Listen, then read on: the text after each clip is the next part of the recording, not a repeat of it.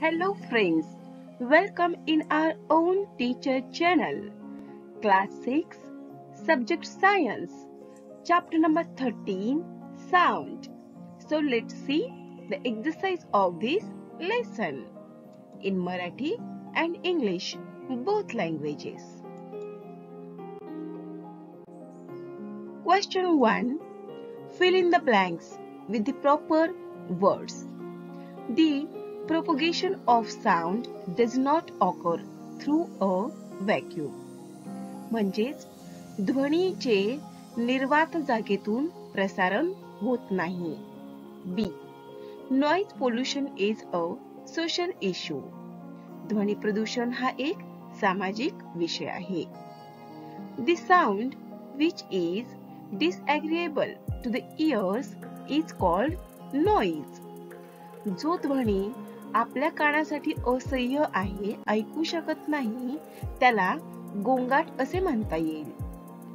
Noise has adverse effect on our health. गोंगाटाचे वाईट परिणाम आपल्या शरीरावर होतात. Question 2. What should we do? आपण काय करायला हवे? The silencer of a motorcycle is broken. Motorcycle मध्ये असणारा सायलेन्सर हा भाग तुटला. The silencer should be repaired immediately to reduce noise pollution. Driving such a motorcycle should not be attempted till the silencer is fixed.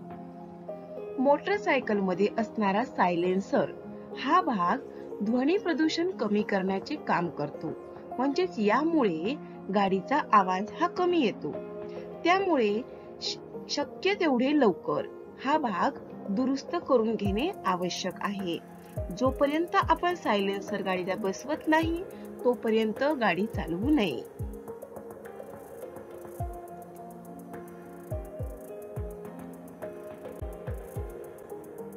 B. A factory in the surroundings is producing continuous loud noise.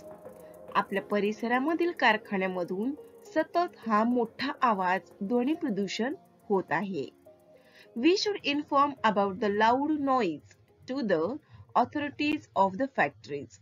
If there is any problem with machinery in the factories, it should be repaired by the owners of the factory.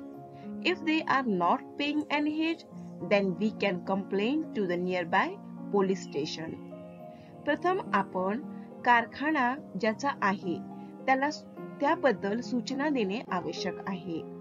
जर कारखान्यातील काही यंत्रांचा दुरुस्ती असेल तर ते दुरुस्ती करून घेतील आणि आपण सांगितल्यानंतरही जर कारखाना मालक हा त्याकडे लक्ष देत नसेल तर आपण जवळपास असणाऱ्या पोलीस स्टेशन मध्ये त्या कारखानदाराची तक्रार करू शकतो. Question 3. Write the answers in your own words. A. What is meant by vibration? कंपन म्हणजे काय? The rapid oscillations or to and fro movements of an object is called vibration. Vibrating objects have a particular speed. The vibration of an object is necessary for the production of sound. As long as the object vibrates, the sound is heard. When the vibration stops, the sound also stops. वस्तूची दोलन गती, त्याची हालचाल म्हणजेच कंपन पावणे असे त्याला म्हणता येईल. जोपर्यंत एखादी वस्तू कंपन पावते तोपर्यंत आपण तिचा आवाज ऐकू शकतो आणि ज्यावेळी त्याचे कंपन पावणे थांबते त्यावेळी आवाज देखील थांबतो. वस्तूच्या कंपनाची एक विशिष्ट गती असते आणि आवाज ऐकू येण्यासाठी ध्वनीच्या निर्मितीसाठी कंपन पावणे आवश्यक आहे. B. Explain with the help of practical examples how sound is propagated through solid. घन पदार्थाच्या माध्यमातून ध्वनीचे प्रसारण कसे होते याचे उदाहरण सांगा.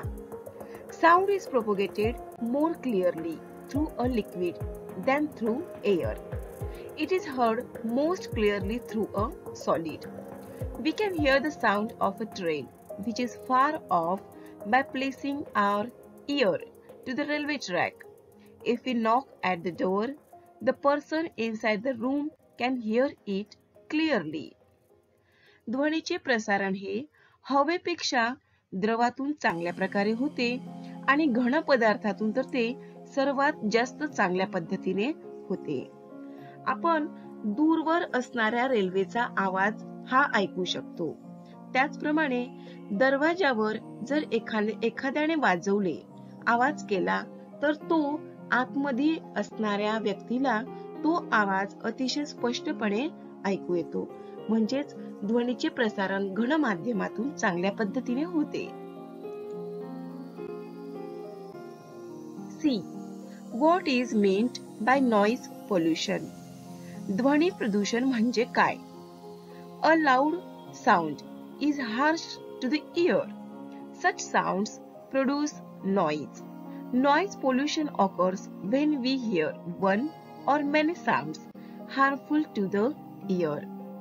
ज्यावेळी मोठा आवाज असतो आणि तो ऐकण्यासाठी आपणास कर्कश वाटत असतो, अशा प्रकारच्या आवाजालाच गोंगाट असे म्हणतो आणि हा गोंगाट म्हणजेच ध्वनी प्रदूषण होय. ध्वनी प्रदूषणामध्ये एकापेक्षा जास्त आवाज असतात जे की आपल्या कानासाठी अतिशय कर्कश आणि हानिकारक असे असतात. यालाच ध्वनी प्रदूषण म्हणता येईल. D. What measures will you take to control noise pollution? आपणास ध्वनी प्रदूषण कसे नियंत्रित करता येईल?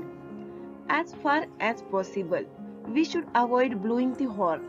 Number 2, the volume of the TV or radio in the house should be restricted to those watching the programs. Number 3, vehicles should be maintained properly to reduce the unnecessary sound they produce. 4, factories, airport, railway stations and bus stands should be located at the proper distance away from residential areas.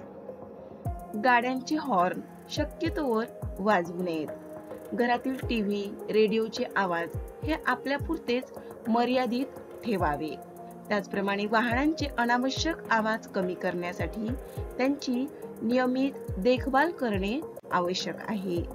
त्यात number 4, कारखाने, विमानतळे, railway, बसस्थानके ही मानवी वस्तीपासून योग्य अंतरावर दूर असावीत. Question 4. Complete the table. Nature of sound, unpleasant or pleasant.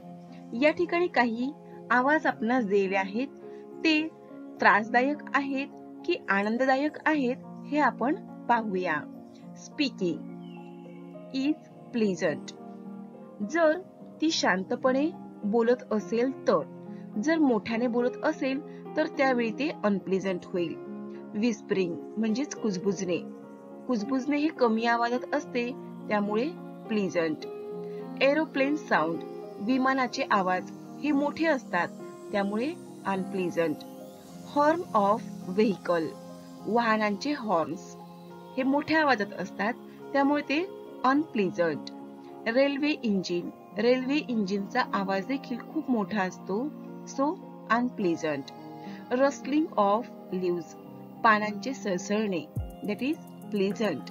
Nagging of a horse, घोड्याचे किंकाळणे, that is pleasant.